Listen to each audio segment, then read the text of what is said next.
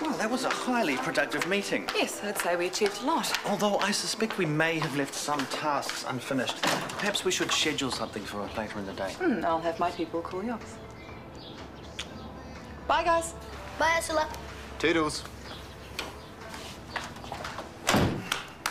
Brilliant work, Dr. Warner. You know, I'm starting to believe that reputation of yours is true. What reputation? Nothing, he's just joking around. No, Harry, your dad's being modest. Have you ever heard of the phrase sly hookup? No. One day you will. And when you do, remember your dad was a high master. Not your cousin Isaac, though. He wasn't allowed to. At least not in the house. I don't get it. Don't even try. He's nuts. No bites? Not even a tiny one? Come on, I've got to get something out of this. Well, you seem to be enjoying the waffles. Ah, well. Come on, Harry. Let's get you out of this inappropriate environment before sifts start knocking. What sifts? Go on then, show me what you've got. Oh, it's for the baby. Close your eyes.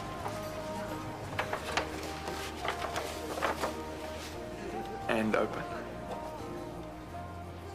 Cool or what? Oh, it's enormous. That's way too big for a baby. Well, then he or she can grow into it. Either way, this is going to be one styly bub. Look, check out the label.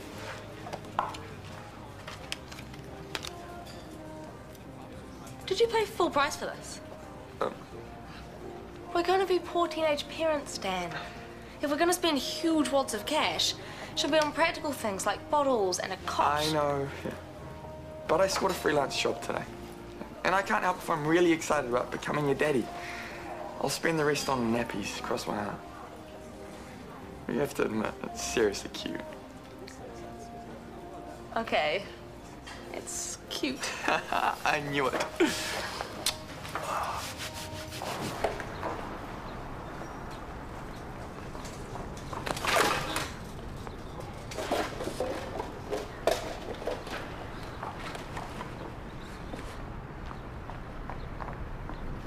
Hang on, all paid up, no cause for concern, see?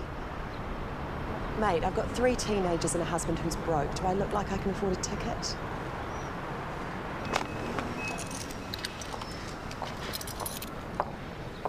Yours? Yeah. Hope you don't think I'm pushing my frame in, but I have a serious allergy to those dickheads. You're not alone there. I wasn't going to pinch it, if that's what you're thinking. No, I'm just so surprised that anyone would be so incredibly decent. Please, you have to let me fix you up for that ticket. Don't worry about it. What goes around comes around and all that.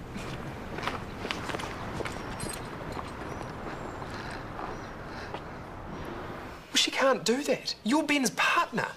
But Anita is officially his next of kin. I'm going to take this upstairs and I'm going to end this insanity immediately. It's no use. If Ben and I were married, that would be different, but we weren't. Well, you're the most important person in his life, married or unmarried, on paper or not. Everybody knows that. What's happened? Ben's stupid sister. Officially, she's listed as the next of kin, so she's the only one allowed to make decisions.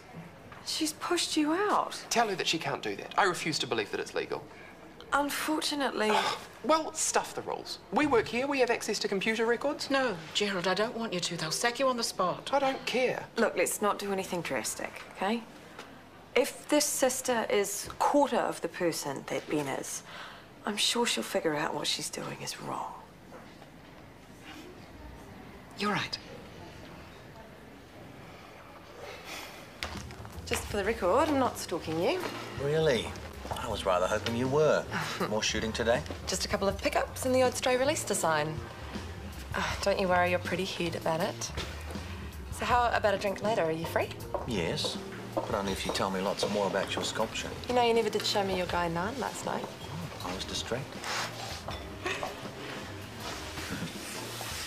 I better fly. Just text me later, yeah? Sure. Okay. Poor Yvonne was just standing there looking as if she was about to cry. Oh, you must have felt sick. 2 coffees, thanks. But what could I do? Protocol is protocol. Who cares? Shutting her out like that is beyond cruel. Isn't there something we can do? Getting Anita to accept the inevitable might help. The intensivist went to great lengths to explain that Ben wouldn't recover. Chris did too. But she still won't accept it? Now she gets to make all the decisions over life support. By today, as it happens. Today? always wanted one of these. Somehow you don't feel like a real grown-up doctor without one. There's a scratch on mine. Look at this. It's beyond sloppy. Phone them and fix it then. Hello again. Damsel in distress in the pay and display zone? Oh, wow, how weird is that? Well, seems you can return the favour sooner than you thought. Point me in the direction of a Dr. Potts. That would be me. Right, I'm officially freaked out now. Wendy Cooper, I'm here about the practice nurse job. Word to the wise. You're up against some rather stiff competition. Just ignore him. I try to. Just take a seat. I think your CV is in here somewhere. Oh, look for the fairly short one. I've been out of the workforce for a bit. Well, away from nursing, at least. Home with the kids, I think I remember reading. 3 of them. A 22-year-old, a teen, and an almost. Plus a husband with his own business.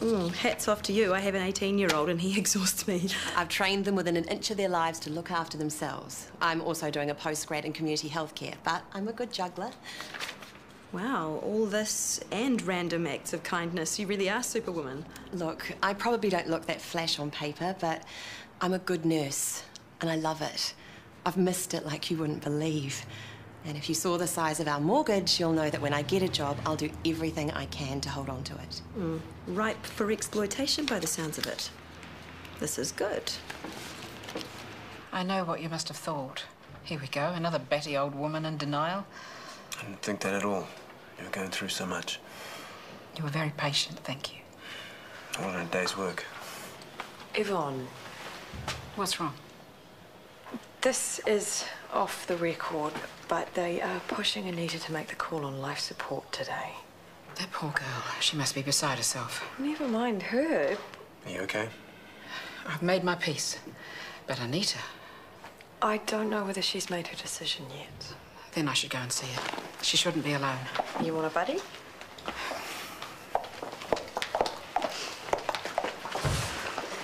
Hi. Hey. Don't you run away too. We still have to work together. That's going to be pretty unbearable if we can't at least try to be friends. Yeah, you're right. Is everything okay with Yvonne? How's she doing? Yeah, she's getting there. Get this. Babies are practically blind when they're born, but they can recognize their mum almost right away. Am I interrupting? No, you're good, man. So, swatting up for fatherhood, eh? Yeah, swatting and working. Man, there's so much stuff we have to buy. I might have to get some extra shifts here and some IT work as well. Oh, don't wear yourself out, bro. You want to enjoy the baby when it comes. True.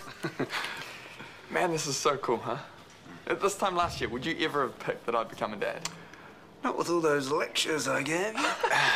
Look, me and Lauren were always super cautious. We even used to sneak condoms from your drawer. Way too much information. It must have been fate. It must have been something.